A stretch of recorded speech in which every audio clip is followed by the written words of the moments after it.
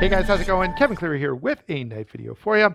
Today we're taking a look at the Spyderco Siren. Now this is one of the anticipated knives of the year for me because to me it just looked like a rust-proof utility knife. Like this was a knife that could really work, had a great grip, you know, G10 backs with a back lock. To me this looked like a great knife. And it is, I will say this at the start, very purpose built. Okay, this is not designed to necessarily be an EDC knife. It's designed by Lance Clinton, who's a professional kayak fisherman, which I'm pretty sure is totally a made up thing. But if kayak fishing as a profession did exist, this would really be the knife for it. And look, I've got to say, apparently, you know, we've reached the point in human development where we can just take two leisure activities, kind of put them together, and that becomes our profession. So, you know, when I grow up, maybe I'll be a yo-yoing biker, or a baseball playing artist.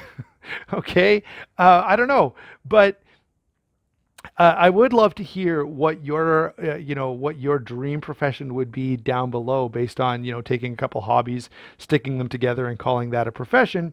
And look, if you can do it, if you can take your hobby and make it into your job, hey, you win at life. So more power to you. By the way, I should also add at this point that, you know, making these very discipline specific knives is a really cool and unique thing that Spyderco does, right? Spyderco, they have a whale rescue knife, right? So that's a knife just built for cutting whales out of fishing lines for, you know, what, the 100 people that do that in real life. That's really cool that Spyderco makes this kind of stuff. And every once in a while, it really just works. And so, you know, if you're a, I don't know, professional albino ferret trainer, you know, send your knife design to Spyderco. They'll probably make a ferret training knife that's specifically designed for albino ferrets, and then it'll become part of their lineup, and I'll be talking about you sometime down the road, which is, you know, kind of cool. And I think this is one of those examples of a knife from Spyderco that really does work. Okay, so size and weight, let's start there, because I think while this is, yes, a very discipline specific knife, the things that are needed for that discipline are also needed for a lot of other things. And so I think a lot of people will find this worthwhile. Size and weight, I won't spend a lot of time on this. The knife is 8 and 11/16 overall, 3 and 9/16 on the blade, so a bit over 3.5 inches. 5 and 1/8 is the closed length there, so 5 and 1/8. In terms of grip area, we have 3.5 inches, and this weighs in at a measly 3.4 ounces, so very lightweight. And in terms of size and weight and how easy this is to carry, I think this is a win. You know, it's a little tough getting it in a pocket, but with that comes, it's also a little tough to get this out of your pocket and thereby lose it. And so again, very purpose built, but a lot of the things that it does in order to be able to be carried around water and to not be a problem when it's wet is, you know, that's just, even if you're not a kayak fisherman, that's a great feature to have in a knife. So size and weight, huge win. Let's move over to the blade. So the blade is a satin drop point with those really attractive Spyderco grind lines. Golden, Colorado, USA Earth. You can see that there. Over on this side, you can see the LC200N, and there's your little spider for you. But really nicely balanced blade. So this is a pretty stocky, you know, it's, you know, about 1/8 of an inch thick, so nothing to sneeze at, yet it's ground thin enough that this will slice really well for you. LC200N is a great steel. It's a great combination of, you know, being rust proof, but also being no slouch when it comes to edge retention. So, you know, to me, this is quite a win, right? What do you want out of a knife blade? Well, I don't want it to rust and I want it to hold an edge. And so LC200N is a great option for most knife users. And it's especially good for those of us, if you're like me, you know, I've told you guys the story about the shorts where I've got these shorts that I've been wearing a lot that have mesh pockets. And that means all of your sweat and humidity kind of gets all over your knife. And I have had it cause rust on some of my knives. So this knife, you know, if you're doing anything a little bit strenuous, strenuous and there's going to be a lot of sweat involved, such a win. Not only that, but on fire calls. I've had a few knives. If you go on a fire call, right, think about it. You're wearing whatever you're going to be wearing that day, and then you're going to put a snowsuit on. You're going to work hard for sometimes hours on end. And having a knife in your pocket that won't rust is, again, a huge win in that situation. The blade here is definitely reminiscent. Really, the whole knife is very reminiscent of a butcher's knife or a fillet knife, although the blade is not flexible. Okay, you're not getting any bend there, and some people do like that for their fillet knife. Not everyone, and you know, fillet knives and boning knives, you can buy them in flexible and non-flexible blades. This one is definitely non-flexible, and I've just got to say at this point, and this is a bit of a, you know, a rabbit trail I'm going to chase down here, but when I was a kid, my dad used to take me to this knife processing plant, or wow, this fish processing plant. And this was, you know, I was a little kid. They had, the fish would come in normally from, you know, both fishing tugs, but also from fishermen who just caught large volumes of fish, and you could pay and they would fillet all your fish for you. And a couple times we did it, me and my dad, and they had these women there who were working at a table sort of in a line, and it was incredible to watch them work.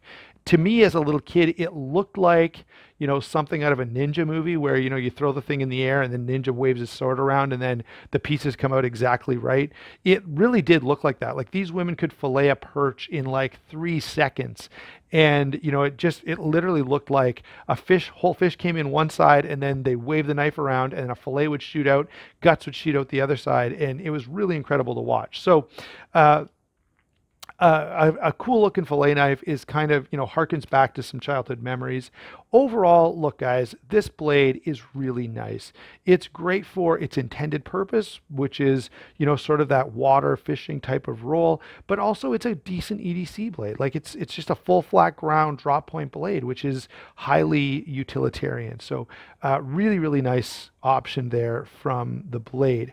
All right, let's move over to the action here. This is a Spyderco lockback. So not a triad lock, but still a very good lock and always quite satisfying. The Spyderco lockbacks that I've had, with the exception of the Enduro, which I'm not in love with, especially these thicker Spyderco lockbacks where I feel like they pay a little more attention, it's just really, really nice. Very satisfying deployment.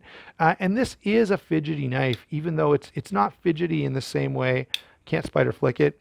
Thought I'd give it a try there for you guys on camera. Now it's not fidgety in the same way that a Para 2 is fidgety.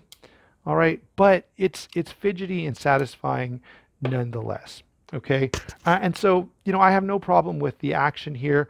I will say the odd times, see now this time it's locked up very solid, but every once in a while when it locks up, whether it's that I haven't, you know, deployed it hard enough or whatever the case may be, I get a teeny bit of movement. Now, when I'm using this, I can't notice it. I can only notice it sort of when I'm doing something like this, where I'm, you know, purposely kind of grabbing the tip of the blade and see if I can get a little bit of movement. There is a little bit of tick there from time to time. It's not there every single time I deploy the knife. And I don't really notice it when I'm cutting stuff. So for those reasons, I can forgive that little bit of movement, although it's there and I want to make mention of it. And hopefully, you know, it may be just my knife that does that. I've never heard anyone mention that in any other reviews. So moving on now to the handle. We have here a very comfortable, very grippy handle. And I mean very, very grippy. This is not a knife you're going to lose. All right, even if you're all wet, even if you're, you know, processing fish or working by water or whatever the case may be, this is very, very solid in hand. Of course, the G10 handle with those blue liners really, really looks sharp. Very aggressive texturing, you know, reminiscent of a Recon 1. And then we have the movable wire clip. All things that I appreciate. By the way, notice the construction here. The Torx screws go into these sort of fittings on the other side to accommodate a full G10 handle. I really like the way that they've done that. Lanyard hole is not obtrusive. It is there if you need it. And then otherwise Torx construction. So again, you know, we've got a comfortable handle that's very grippy, probably too grippy for some. The same group that complained about the Recon 1 will complain a little about this. But remember, this is designed for a purpose, right? This is for someone who's going to be boating and, you know, specifically kayaking. So you can't have a knife that has any possibility at all of coming out of your pocket. And this definitely cannot. Okay, so lockup and deployment is great. Handle construction and ergonomics, again, very good, very comfortable. And you've got that big deep choil, so there's no way, even if this knife was, totally soaked or you're covered in blood from skinning an ammo, whatever the case may be, you're not slipping up onto this blade. So very, very good from that perspective as well. All right, moving on now. We've talked about the blade. We've talked about the lockup and deployment. We've talked about the handle. Let's make, oh, by the way, will notice that clip does work quite well. I did notice it not coming out of the pocket well, but it goes in quite nicely. Let's go ahead and get to some comparisons. First off, I tried to find all my lockbacks here. So here is my Manix 2 lockback. I love this knife. Similar feel in that it's, just got that really precise feeling lock. So satisfying when it engages. So again, huge win from Spyderco. I like the ergonomics on this guy just a little bit more. Obviously, it's not LC200N. And by the way, Spyderco, this pattern right here with this textured G10 and an LC200N blade and, built the way this guy is built is a winning pattern. Please give me a couple of other designs like this. I don't, it doesn't have to be a Manix 2 lockback, but whatever other knife designs you can come up with, maybe ones that are a little more EDC friendly, maybe ones that don't have this deep choil, whatever the case may be, I do think this is sort of a winning combination. Give me the G10, give me the LC200N, give me a lockback, and I'm going to be quite impressed. Let's throw in a Para 2 here. Again, a Spyderco that everyone is familiar with. That'll at least give you an idea of where this lands in terms of size. It is a little lighter than the Para 2, which is very, very impressive. Thinking of lockbacks, you can't talk about lockbacks without bringing in a couple of cold steels. So there's a Recon 1 S35VN satin blade here. Not going to be as corrosion resistant. However, a lot of other things that this knife does, this will do. So if you're looking to save yourself a little bit of money, you can go to the Recon 1. You're going to get a very grippy, very capable knife that's pretty darn corrosion resistant. Like S35VN is nothing to sneeze at, and it's not going to cost you, I think, the $170 or so that this guy goes for. Now, while we're talking about that, charging that kind of money for a well-made lockback is not outlandish. Remember, this guy, the 8010, goes for like $190. So it's not completely out of the ballpark, especially considering the LC200N steel, which does make this very purpose-built for that sort of water type of roll. Now here in contrast is the knife you don't want to have when rust is a potential issue. This guy's got the D2 steel, which is not a stainless steel. But I thought I'd throw a Rat Model 1 in here just because everyone is very familiar with the Rat Model 1. Okay, now having gotten our comparisons out of the way, what are my final thoughts on this knife? The first thing I've got to say is I understand that this knife is not going to be for everybody, but if you fit into this category, okay, if you're someone who wants a knife that has a great steel, that can't rust, that holds a decent edge, if you want a handle that is very positive grip and will not slip out of your hand no matter what you're doing, if you want a knife that is going to grip into your pocket and not come out, if you want a knife that's comfortable to work with, that's extremely lightweight and yet very capable, then this might be a good option for you. Are there other options out there that can fit most of those bills? Yeah, but this one is a little more specialized and a little more interesting. And so I think that has to be taken into consideration as well. If you haven't figured it out yet by this point, yeah, I think this is a real win from Spyderco. I really like this knife. I like the fact that it's got that LC200N steel. I like the fact that it's lightweight, that it's really designed to be a working knife. It's not doing anything fancy. It just functions the way you want a knife to function. And so, yes, it's very specialty built, but it can still work as a really nice EDC, especially if you are in that extra moist environment. I know moist is everyone's favorite word to hear on the internet, especially my Prime Minister, Justin Trudeau. He, if you're really speaking moistly, then this might be the knife for you. All right, guys, thanks for watching. Don't forget to like and subscribe. Don't forget to check out Southern Edge Knife Works, where this came from. Big shout out to them. Thank you so much for sending this along. It's a fantastic offering. And I think, I hope this one sticks around in Spyderco's lineup for a while, despite the fact that it's a little bit specialized. There you go, guys. Thanks for watching once again, and we will talk to you soon.